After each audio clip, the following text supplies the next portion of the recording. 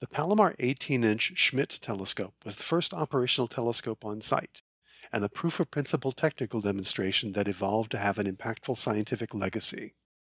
As originally conceived, Palomar Observatory was to be focused solely on the Hale telescope. The idea of broad sky reconnaissance was suggested by astronomers Walter Baade and Fritz Zwicky. Zwicky in particular became a strong advocate for a novel telescope design proposed by Bernard Schmidt.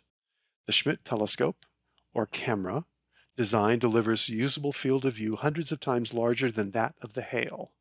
The concept was first demonstrated on sky at Palomar in 1936 with the 18-inch Schmidt telescope, currently on exhibit in the Greenway Center.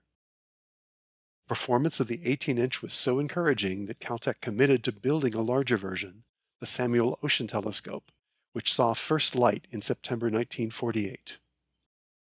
After successfully demonstrating the concept, the 18-inch Schmidt was used extensively by Zwicky to survey the sky for explosive transient events known as supernovae. The term had been introduced in seminal theoretical work by Baade and Zwicky in 1934, and Zwicky was enthusiastic to find observational support for the concept. Zwicky's 18-inch supernova survey was highly successful until it was interrupted by the U.S. entry into World War II. Zwicky also used the under-construction Hale Dome as a twilight test subject, as he was preparing for the night's observations.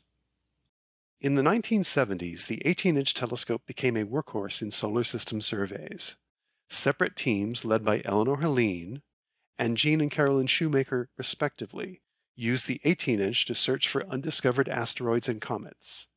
Among many objects discovered by the 18-inch, the most notable was the famous Comet Shoemaker-Levy 9, discovered by the Shoemakers and David Levy in 1993.